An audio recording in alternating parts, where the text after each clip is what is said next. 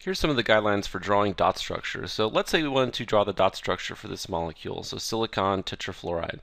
The first thing we would need to do is to find the total number of valence electrons. We would account for these valence electrons in our dot structure. So to find the valence electrons, we need to look at a periodic table. And so here I have a modified version of the periodic table. And you can see what I've done is I've kind of cut out the D block here so we can focus in on the elements that we're going to be drawing in our dot structures.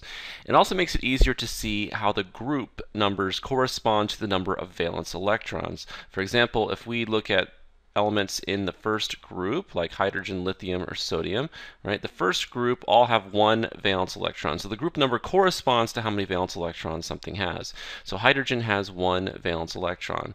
If we think about the periods, right? So hydrogen is in the first period, or the first energy level. So periods are going horizontally across your periodic table. Hydrogen is in group 1, has one valence electron. And if I go over here to helium, right? This would be two valence electrons for helium. And so in the first energy level, you can fit a maximum of 2 electrons. And so this is going to be important when we're drawing our dot structures, because when we're drawing hydrogen, we're always going to surround it by 2 electrons or a single covalent bond. When you get to the second period on the periodic table, so here we are on the second period, lithium has one valence electron, beryllium has 2, boron has 3, carbon has 4, nitrogen has 5, oxygen has 6, fluorine 7, and neon 8. And so you have more orbitals in the second energy level. And so because of that, you can fit more electrons. So maximum of 8 electrons in the second energy level. And this is where the idea of the octet rule comes in. So for elements like carbon, nitrogen, oxygen, and fluorine, understanding the octet rule is going to help you when you're drawing dot structures. Now, it is possible for some of the elements in the second period to not have 8 electrons, so it's possible for them to have less than 8 electrons. So things like boron will sometimes do that. But it is not possible for elements to have more than 8 electrons. So always check your dot structures and make sure that if you have an element in the second period, you do not exceed 8 electrons.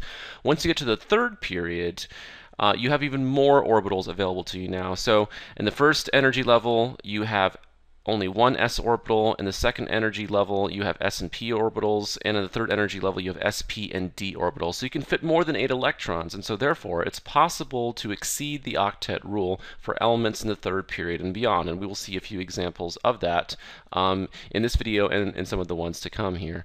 So getting back to our molecule, silicon tetrafluoride, if I want to find out how many total valence electrons are in this molecule, I need to find these elements on my periodic table. So I go over here and I find silicon, and I see it's in group 4. So therefore, one atom of silicon has 4 valence electrons. Fluorine is over here in group 7, and so therefore each atom of fluorine will have 7 valence electrons. I have 4 of them, so 7 times 4, right, gives me 28 valence electrons for my fluorine. The total number of valence electrons for my molecule will be 28 plus 4, so I have to account for 32 valence electrons when I draw this dot structure. So let's go ahead and move on to the next step. Let's go back up here and look at our guidelines.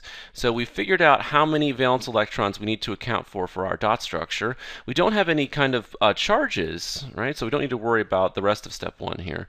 We move on to step 2, where we decide the central atom of our dot structure. And the way to do this is to pick the least electronegative element that we have here, and then draw the bonds.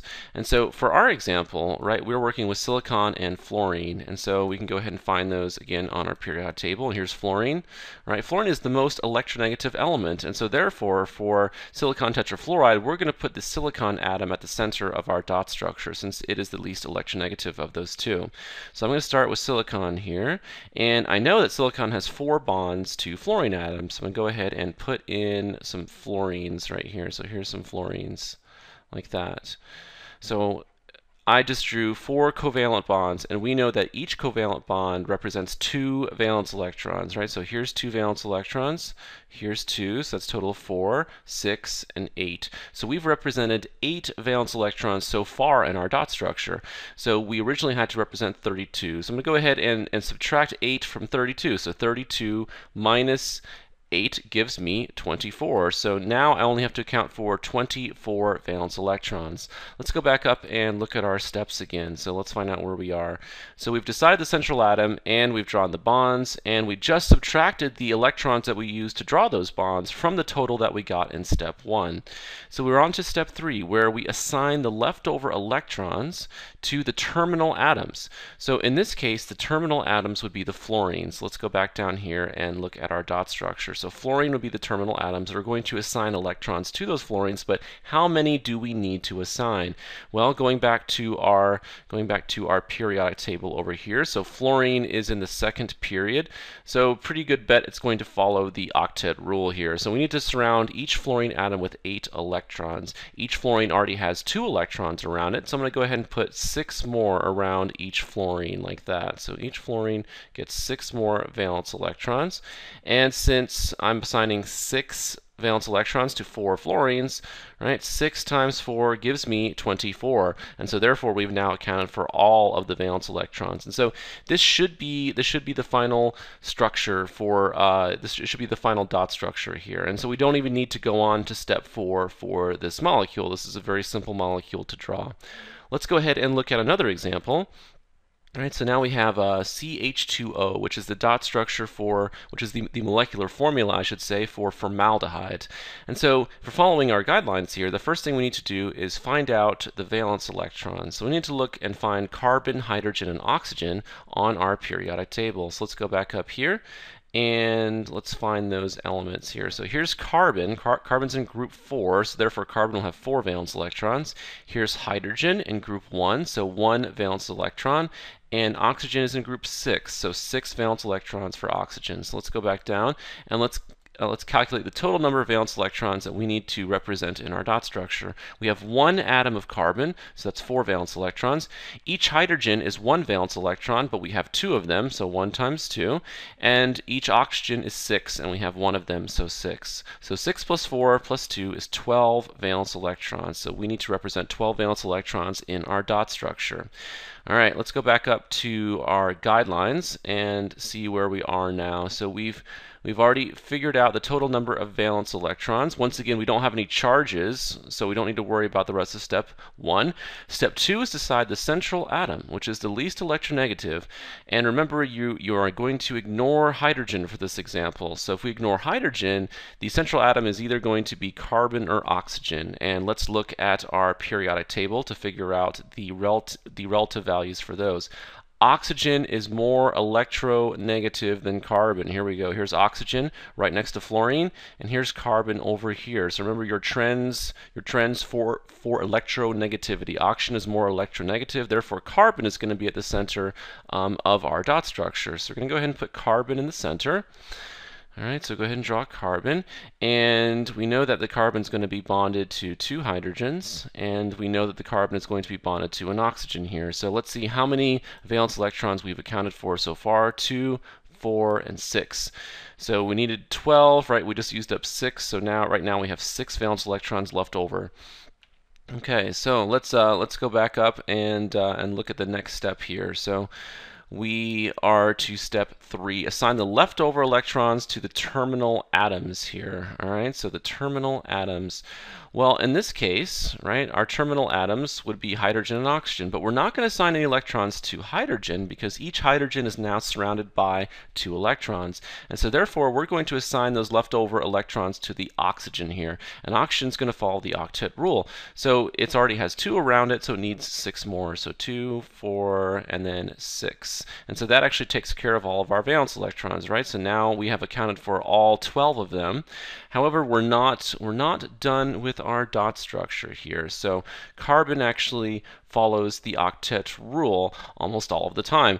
And let's go back up here and let's look at step 4 here. So for step 4, if the central atom doesn't have an octet, and it usually does have an octet, you can give it an octet by creating multiple bonds. So let's look at what we have so far for our dot structure, and let's see if we can create a multiple bond somehow. So if I took if I took one of these electron pairs here, right, and I moved them into here, let's see what that would give us for a dot structure. Now I have carbon, right, with a double bond to oxygen, and this oxygen would have two lone pairs of electrons, and then these hydrogens right down here. And so this would be the correct dot structure for formaldehyde. You have an octet of electrons around carbon, you have an octet of electrons around oxygen, and hydrogen has two electrons around it, which it is happy with. So this is the correct dot structure. And let me just talk about some terminology really fast here. So these electrons in here, right, so this would be a double bond between the carbon and the oxygen. These electrons you would call bonding electrons because obviously they're involved in bonding. And then these electrons out here would be non-bonding electrons or lone pairs of electrons. So that's just terminology that you will hear people use when you're talking about dot structures. All right, so, and then let me just go ahead and highlight the fact that carbon has an octet of electrons here. So this would be 2, 4, 6, and 8 electrons surrounding our carbon. All right, let's do one more example here. Let's look at, this time, an ion. So this would be the xenon pentafluoride cation here. So we need to look and find xenon and fluorine on our periodic table, so we can figure out how many valence electrons we're dealing with here. So let's find xenon first. Okay, so here is xenon. It is in group 8, so 8 valence electrons for xenon. And then we've seen fluorine, of course, in group 7. So let's go back down and figure out how many valence electrons we need to account for here. So we have 1 xenon, and that's 8 valence electrons. Right? Each fluorine is 7, and we have 5 of them. So 7 times 5 is 35. So we have 35 plus 8 gives us 43. Now, this is actually not the total number of electrons that we're going to account for because this is an ion. This is a +1, a positive charge, which means that we lost an electron. Remember, an electron is negatively charged, so if you lose a negative charge, you have a positive charge left over. And so we're going to take away an electron. So instead of 43, we are now going to account for 42 in our dot structure. Let's go back up to our guidelines, and I'll show you where I have that written down right up here. So find the total number of valence electrons, right? And then in this case, we had a positive charge in our ion, so we subtracted an electron. And then again, step 2, find the central atom, least electronegative. Okay, so we know that fluorine is the most electronegative, so that means we're going to put xenon in the center.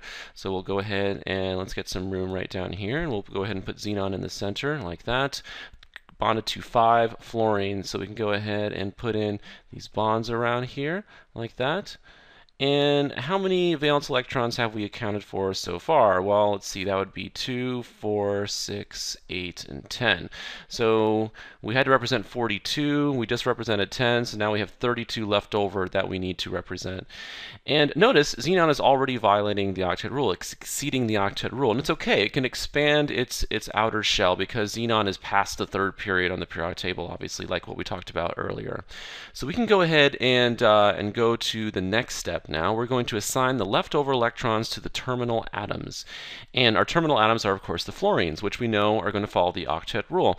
And so once again, each fluorine has 2 electrons around it, so that means I'm going to give each of the other fluorines, each fluorine 6 more, right? So I'm going to go ahead and put 6 more valence electrons on each of my fluorines.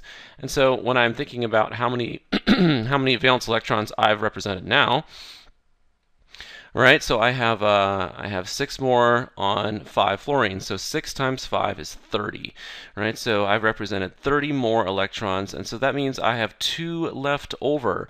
So 2 valence electrons left over. We haven't had this situation before. Let's go back up to the guidelines to refresh your memory what we do when we have leftover electrons after step 3. So we get to step 4 here. So if necessary, in this case it is, we're going to assign any leftover electrons back to the central atom this time. And if the central atom has an octet or exceeds an octet, which is what we have in this example, you are usually done. And we're not going to worry about formal charges in this video. I'll talk about them in the next video.